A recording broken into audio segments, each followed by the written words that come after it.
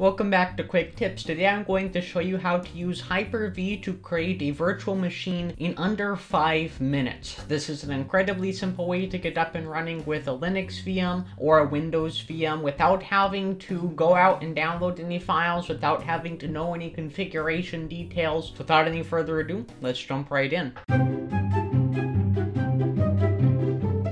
The first thing you need to do is make sure that you're running a professional SKU of Windows. You can find that in the System Information app by searching up System Information, and the first thing will tell you your edition of Windows 10. I am running Education, which is a professional SKU of the operating system. If you're running something like Home Edition, unfortunately you're not going to be able to enable Hyper-V. The next thing you're going to have to search up in the Start menu is Turn Windows Features On or Off. Once you go to that, it'll bring you to a control panel pane, which will give you all the different Windows features that can be enabled under Windows 10, and the one that we're going to have to enable is Hyper-V. Once you select that feature, then you can press OK, and then Windows will search for the required files to add in Hyper-V. Then after this, Windows will more than likely restart, and then you should have the Hyper-V app enabled. So once it's done adding all the features, then you can press Close, and then if you go down to the Start menu and search for Hyper-V, that search should pop up, and as you can see, I can open up the Hyper-V Manager right here. Now, if this is not working for you, or if you do not see the Hyper-V feature, that might be because you do not have virtualization enabled in your motherboard's BIOS. This specific feature changes per motherboard. What I recommend you do is search up how you're supposed to do that for your motherboard manufacturer or for your computer OEM. Once you get everything up and running, the next thing that you have to do is go down to the right pane and click Quick Create. And then this is going to show you a pane where you can select an operating system. There are many different both Ubuntu options and also Windows options. So I'm going to choose Ubuntu 20.04 and then just click on the Create Virtual Machine button. And then what this is going to do is it's going to download an image of Ubuntu. You don't have to create any ISO files. You don't have to burn any USB drives. And then after the disk image downloads, it's going to extract that image from the archive, which makes it so that you only have to download 3 gigabytes of files, even though the Ubuntu image is around 4 to 5 gigabytes. Once it extracts that image, it has successfully created the virtual machine, so you can either edit the settings or you can pop right into the VM. I'm going to click on edit settings just to show you the default settings that they have. So for me, they've set it to only 2 gigabytes of RAM. You can easily change that by clicking on the memory tab and increasing it. So I'm going to increase that to about 20 gigabytes, around there. It's not exact. And right now it's going to dynamically allocate the amount of RAM based on the virtual machine. I'm going to leave that as default. You can really change the amount of RAM that you want to give the VM based on how much RAM you have for your system. And also it looks like 8 virtual processors. That looks pretty good for what I have. It has also created a virtual hard disk, which is going to dynamically allocate based on how many files you put into your VM. And it looks like it's also going to do the automatic networking configuration. So all that looks good. I'm going to click on apply and I'm going to connect to my virtual machine. And the way that Hyper-V works is it's going to all connect right through this interface. So all you have to do to turn it on is press the start button or click on start right there. Now, if you get an error somewhere around here, that might also be to do with virtualization in your BIOS. So again, just make sure that that is enabled. And this first boot might take longer than it normally takes because right now all we've done is extract the image. So it might still be trying to do some configuration or installation in the background. Hyper-V is pretty good about not taking up too many resources since it is built into the Windows operating system, and that's why I always recommend using Hyper-V over something like VirtualBox or even VMware. So now it looks like I'm already ready to boot into the Linux operating system. We have gotten right into Ubuntu. Go through the first time setup, select the time zone, and I give it a short password when I'm doing my terminal work. So right now it looks like it is not taking up too much of the CPU, and it's also not taking up too much of the memory. In fact, Microsoft Edge is taking up more memory. And a quick editor's note, you can actually change the amount of CPU a Hyper-V virtual machine can use. So if you go into the settings of any of your virtual machines, and this is specific to each virtual machine by the way, and go to the processor settings, you can also allocate the reserve for the virtual machine, which means I want at least like 20% of the CPU. Premiere or any other programs can only use up to 80% of the CPU when this VM is running. You can also change the limit of resources within the specific virtual virtual machine. So that means only 80% or 60% or whatever you set here can be allocated to resources within that VM. And if you look here, the things that are grayed out, that is the amount of total system resources this virtual machine can use at a time. Right now, only 40% of the CPU resources on the host can be used. I'm just going to make this full screen right now by double clicking on the top. There are some issues with the way that Microsoft has set up this disk image for Ubuntu, but the operating system is working perfectly. The mouse is working, and other USB devices, as long as you pass them through, they should be able to work also. There are more advanced configurations that you can do with this, but just basically, if you want to get an app up and running right now, this is all that you really need. Biggest problem with this though is that it does not have 3D acceleration, and it also does not automatically fit the full screen resolution, and I believe that you have to change those configuration settings in the bootloaders, and I've only really had that problem with Linux operating systems. There are some really great tutorials that I'll link in the description that should be able to get you up and running to get this 100%